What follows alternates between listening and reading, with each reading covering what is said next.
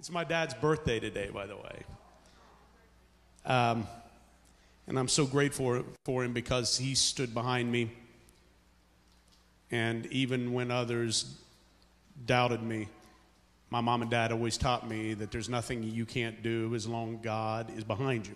Amen. And I'm so grateful for my heritage. And I started thinking about, it was 10 years ago next month that I showed up in Amelia. I was messed up. I was jacked up. Who am I kidding? I'm still messed up and I'm still jacked up. Had no business pastoring. I mean, in most people's eyes. I'm not going to lie. I'm ashamed to say how messed up I really was. But there was a small group of about 10 people when I got here that put their arms around me and loved on me. And I think 10 years ago, where I was and how no one should even be listening to anything I had to say. But all I knew was the presence of God just kept driving me. And the last 10 years has been a journey. I've questioned everything. I've questioned everything I've ever believed. I've questioned every part of Scripture. I wanted to make sure what I believed was God or was it man-made. Now, I'm not the greatest pastor by any means, and I'm not even remotely a good speaker, but I will say one thing, that when you come here, I want you to leave equipped with knowledge that you may not have had when you walk out that door. Your life should always change when you get in the presence of God. If we come to church, your life should change, and you should help others change with your testimony, with your worship. But more than anything, can I tell you, I love our music, and I know we're missing a couple people, but I think they do an amazing job. I really do. And if you don't believe me, just ask Preston. He will tell you. But, you know, music doesn't change you. It'll inspire you. But the only thing that really changes anything is the Word of God. And today I want to show you what I've learned. I'm in the middle of James, in the middle of a series. James is the pastor of the Church of Jerusalem, 35,000 people under persecution. They have some trials. Everybody, he had some trials, right? And he is the half-brother of Jesus. So not only is he a disciple, but he's got a great insight into the Son of God. And he lays out right off James chapter 1, verses 1 through 8. He lays out 5. Everybody say 5.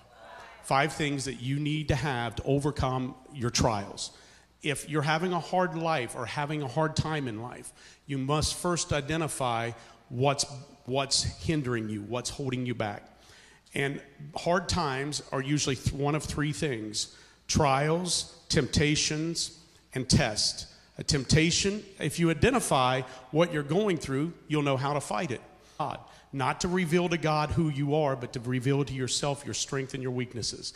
God does allow and send some tests. Number 2 is temptation. That's what the enemy will tempt you with. The enemy will use temptation. Temptations comes from your own desires. Prime example, addictions. The enemy uses addictions, tempts you with addictions, or maybe it's lust, whatever it may be, your own desires. What I'm talking about now is a trial that comes from the enemy, and we all go through it. We all go through it. The reason why we go through it is because what's locked up inside of you is so great that it can literally change your community. What's locked up inside of you will change your family. It's a fight. And I want to tell you, anything worth having in life is you have to fight for it. Can I hear an amen? You got to fight for it. I just felt the Holy Spirit. I got to keep on saying it right now. You've got to fight for it. If it's easy, I want to tell you, it's not God's best. I promise you. If something is easy, it's not God's best. It's all right to have those things. I need some easy layups once in a while. You know what I'm talking about? You ever go through so much, you looked up God and you say, God, throw me a bone? But the thing that is amazing in your life will never come easy. And just because you face persecution doesn't mean that you need to give up. The biggest thing I tell everybody all the time, people say, well, it's not God or it would go easy, honey. If it's God, it's not going to go easy because the gates of hell is going to come against you to stop what's coming out of you, because greater is he that is in you than he that is in the world. He's equipped you. He's called you. He's ordained you for something great. And the enemy's job is to knock you down and beat you down and give you trials, tribulations, and temptations. But if you do the 5 things that James laid out, you're going to come out the other side. God brought you to it, and he's going to bring you through it in Jesus' name. So I'm going to read it because I'm already 5 minutes over because those pretty little kids took my time. This is a letter from James, a slave of God and of the Lord Jesus Christ. I'm writing to the 12 tribes, Jewish believers scattered abroad. Greetings. I talked about that last week. Dear brothers and sisters, when troubles of any kind come your way, not when, not if, it's when, consider it an opportunity for great joy. So the first week we talked about understanding what joy is. It's not an emotion. It's not from circumstances. It's not external. It's internal. I can't keep going. I got to keep going. For you know that when your faith is tested, your endurance has a chance to grow. Verse 4. So let it grow, for when your endurance is fully developed, you will be perfect and complete, needing nothing. I talked from the NKJV last week. It's talking about patience was the second thing. Anybody been tried on patience this week besides me? Now, number 3. Today, we're going to talk about when I point to you, I want you to yell it out, say it out, cry it out, shake it out, whatever you got to do. If you need, what's that word again? Ask our generous God and he will give it to you. Pause right there. Ask your so the third thing that I've got to have if I'm going to get through my trial, if I'm going to get through my tribulation, if I'm going to get through my issues, is wisdom. And not just any given wisdom. I need God-given wisdom. I have some wise people in my life, and I ask them for advice. Matter of fact, this Thursday, I'm going to meet with one of my mentors, and I couldn't find any glasses and readers, and I have 3 in my front pocket right now. There is a spirit of multiplication that just came up on this church. Quick, grab my wallet. I need God wisdom. I'm going to meet with my mentor this week, and he's going to give me his wisdom. But his wisdom can only come and go so far. You can ask me for my wisdom. I don't know why you would. But my knowledge and my wisdom and my advice is only going to go so far. Why? Because I don't know how you're made.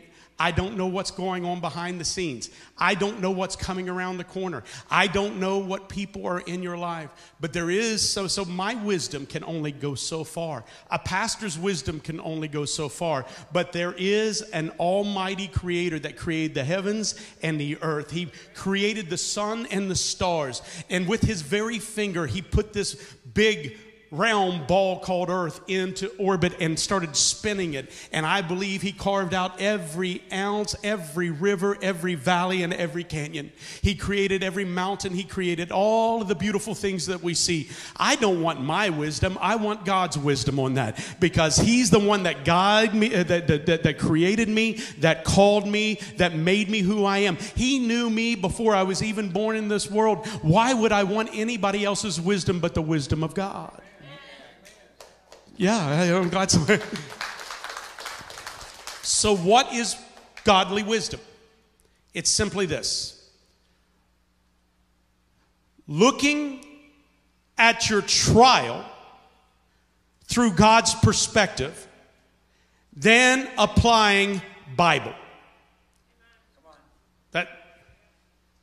Looking at what you're going through God's perspective, and then applying his word.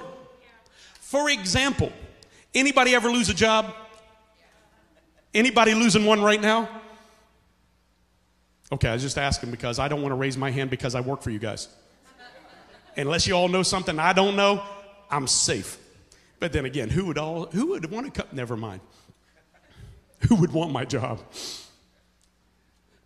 If you lose your job today, if you look at it through your perspective, what you're going to see is lack.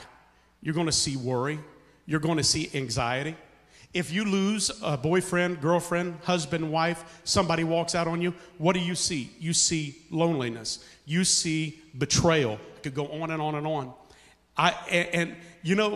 So I don't want to look at it through my perspective, and sometimes I don't want to look at it through somebody else's perspective. Let me tell you what happens. Hurt my child. Have my son. I love it when, I love it when one of my kids come to me and they tell me all the mean things the big bad bullies did at school. You know what I want to do? Oh, it's from my perspective. I'm going to go up there and give somebody a piece of my mind. Then I realized I can't give away anymore if I need it. Some of you need to stop giving everybody a piece of your mind. You don't have much left. I can look it through my perspective and my son's perspective or my daughter's perspective, and we'll see something that may not be true, or we'll see this, we'll see that. I want God's perspective. Going back, if I lose my job, my perspective is that I'm going to go without. But God's perspective, when he looks at that trial, he sees that he moved you. You just got moved out of something that wasn't yours anyway. Now he can give you what he needs to give you. God's perspective is different than your perspective. And your perspective is hate and anger and happiness and all of those different things. But God's perspective, he knew what you did before, he knows what you're doing, and he knows what's in front of you. I want the perspective of God. So if I lose my job today, I want his perspective. It's the fact that he's getting ready to be my provider, show up and show off and do better. I want his perspective on the fact that I'm going to believe that he's going to show up and take care of my needs, take care of all of these things as I keep doing the right thing, looking through God's perspective and then applying biblical principles. That's godly wisdom. Let me give you another example.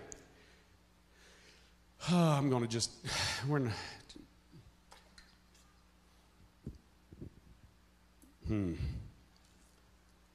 I love it when people are in relationships that they're miserable in. Don't look at me like that. And then all of a sudden, that person walks out on you, whether it be a husband, a wife, or friends, or whatever. And that thorn is moved. If you take on your perspective, you'll go try to drag back what was just taken away. God's perspective, from your perspective, if you don't look it through his perspective and then change your behavior by godly principles, you'll have the same old devil in your life again, just a different name. Come on. If you're broke today and you got $30,000 of credit card debt, and you get another chance, if you don't look it through God's perspective and apply biblical principles, I don't care if you get your credit cards paid off today or not, they'll be back to $30,000 within a year if you don't change biblical principles. So wisdom that this is talking about is God-given perspective, and then you're implemented God-given solutions. Can I tell you the difference between wisdom and prudence? You know what? You ever heard the word prudent? Am I that old? Wisdom is knowing what to do.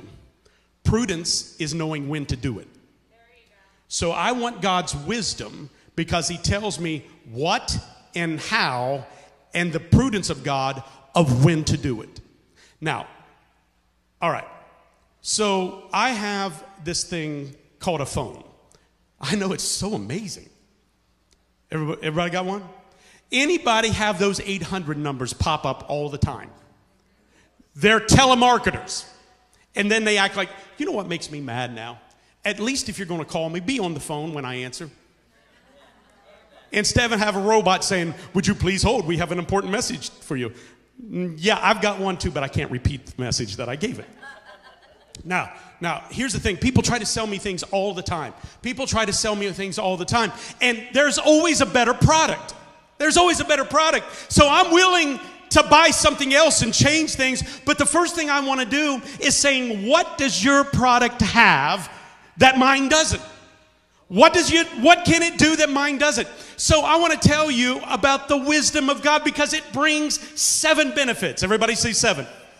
So I want to know how to get what are the benefits? Because I could sit here and say, do it God's way instead of your way. And you're like, okay, that sounds good. Why? Well, here's why. Number 1, are you ready? Are you ready? Yes, you were so excited to be here today. Woo! I sound like Ric Flair. Number 1, godly wisdom brings stability in unstable times. Let me say that again. God's wisdom will bring stability in unstable times. Can I tell you, look at Isaiah 33:6. Isaiah 33:6. And there shall be stability in your times. Everybody say, that's me. All right. And abundant salvation, wisdom, and knowledge. I want to point something out. Wisdom is part of the foundation and the bedrock of stability. This world is unstable. If you don't believe it, we don't even know officially who's running for president of the United States.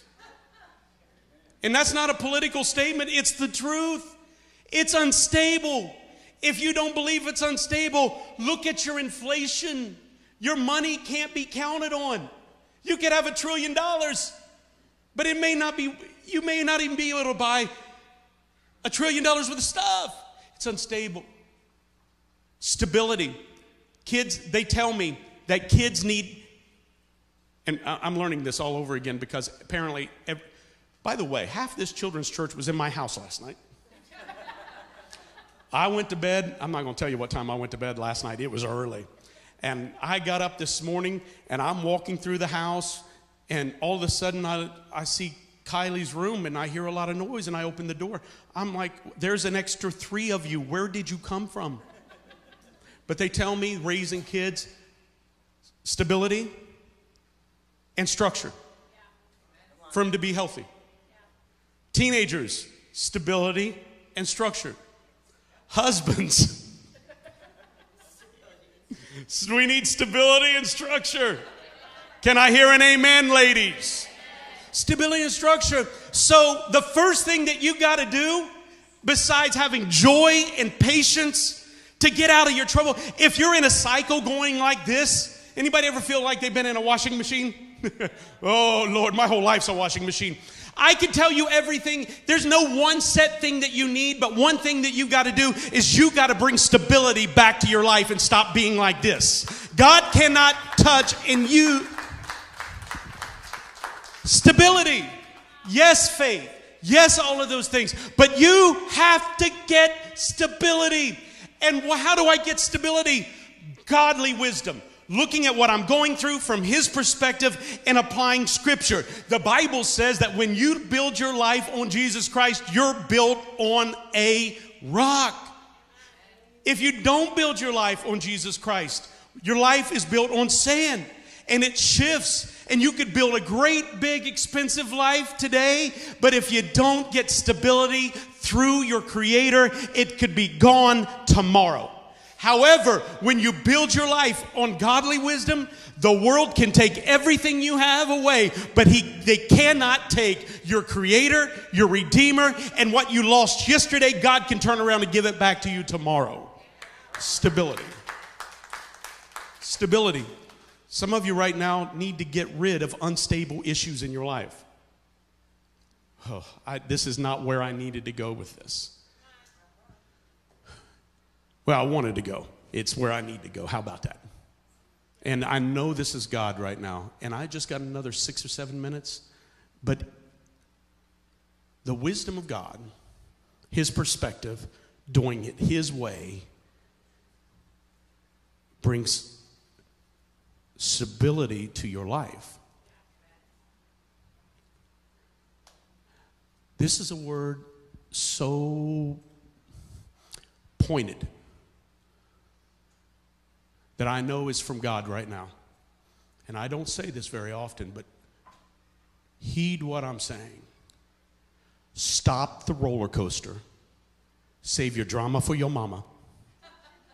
Come, you with me? Stop it. Most of us, including myself, in the past, I don't know how to operate unless there's chaos. And as long as there, do you know before Jesus did miracles, the first thing that He did? He brought order. When He was getting ready to feed the thousands with fishes and loaves, He set them down and brought order. Your life, God wants to do something great in, but you have got to bring order to it. And that comes from the wisdom of God Almighty. Number 2, I got to go quick. I've got, number 2. Everybody say number 2. Wisdom, godly wisdom, helps me win battles. Look at Isaiah 33. And there shall be stability. Oh, no, I'm sorry. I'm looking at the wrong one. Oh, yeah. One of those 3 pair of glasses, they work. Ecclesiastes 9:15. Now there was found in it a poor wise man, and he by his wisdom delivered the city. Stability brings victory. Number 3, wisdom keeps us, oh Lord. Godly wisdom keeps us from living in our past. Can I hear it? Amen. This is not too happy. Ecclesiastes 8:1. I'm teaching today instead of preaching. Who is like a wise man? Nope, that's not it. 7:10. Nope. Yep, 7:10. There we go. Do not say, here we go. Why were the former days better than these? For you do not inquire wisely concerning this. So wisdom will keep you from living in the past. In other words, let me help you. You know what this says? The good old days weren't as good as you remember them. Wisdom is remembering the past, but not living in the past. Godly wisdom. Listen, God can't do anything about where you came from. You already done it. You already done it. You already done it. He can't, his wisdom can't fix your past, but it can fix your present and your future. Godly wisdom never tells you the past was better. Progression with God means you're going to go from victory to victory. What about the valleys? I'm going to go through the valley, but I'm heading towards the mountaintop. You hear me? My future is better than my past. My life is not over. My life is not, come on, you with me? Yeah, I remember the days of when my daddy, when he first started pastoring, we had this church, and I remember, if I could just go back, I remember my grandpa singing, my great-grandmother, and my great-grandfather, and my great-great-great-aunt. I could tell you about it. It's a little tiny church. It didn't even have any insulation in it. It's seated 40. You had to go back about 3 to 5 miles back, an old dirt road and gravel road. We didn't have plumbing. We didn't have HVAC. We had none of that. We had an old coal fire stove in the corner. That's how I grew up in the beginning. And I can remember, and I used to think, man, it would be nice just to go on back. We'd go back there. But then I start looking around. If I spend 3 hours without air conditioning now, can I hear an amen? No water.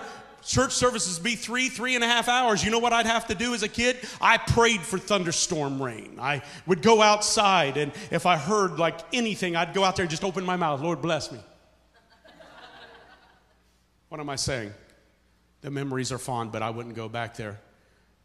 I wouldn't go back there. I don't want to live in my past. I never want to pay those prices again. I want to go forward. Wisdom of God keeps you moving forward instead of looking at your past.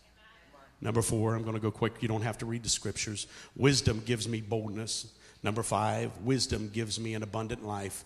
And number 6, wisdom gives me direction in times of adversity and prosperity. And then wisdom brings riches and wealth.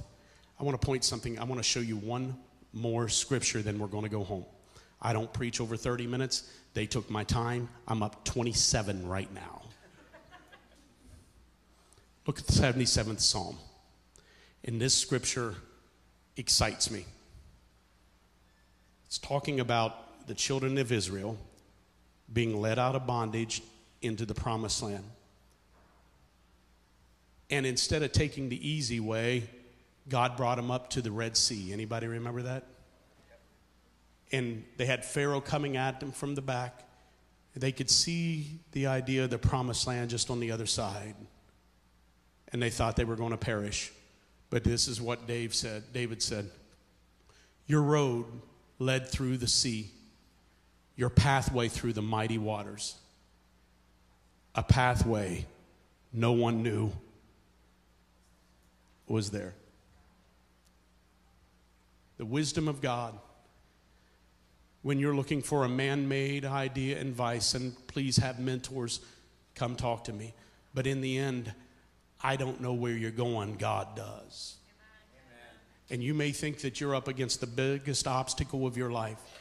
You may be diagnosed with a disease. You may be on the brink of losing everything you have. You may be at your last wit, and you may not know the answer. You may be in despair. The wisdom of God, He will give you an answer and a path that doesn't even seem possible. No one dreamed that God would part the Red Sea. Most of them would have never got up there if God was going to say, there's your path. I would be saying, God, I would need a bridge before I go. Come on, you with me? But then when we get up to that obstacle and we think there is no way, you be patient and wait upon the Lord, and don't stop believing, keeping it stable, believing the promises of God. Keep looking through God's perspective, and there will be a path that will open up that no one even dreamed. If you would have told me 10 years ago I'd be standing here in front of you, I had no idea. It looked like my past was insurmountable. I was living in my past. I could keep going on and on and on. But when God rolls the water back, you're going to see the miraculous happen. Don't stop trusting the wisdom of God.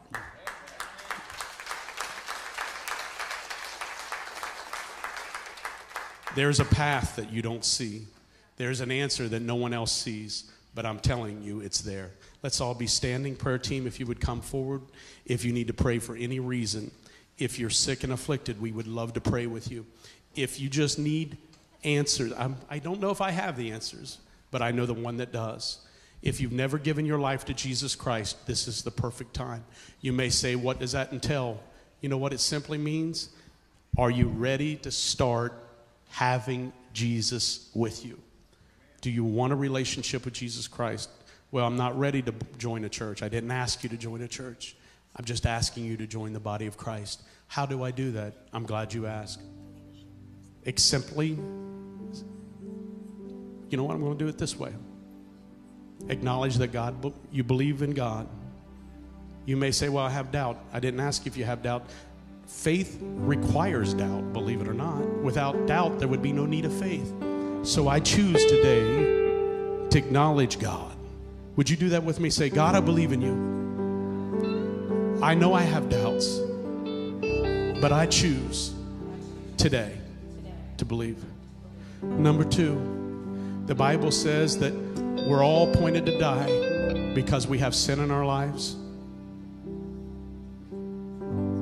But the reason why Jesus came was to pay the price for your sins and who you are.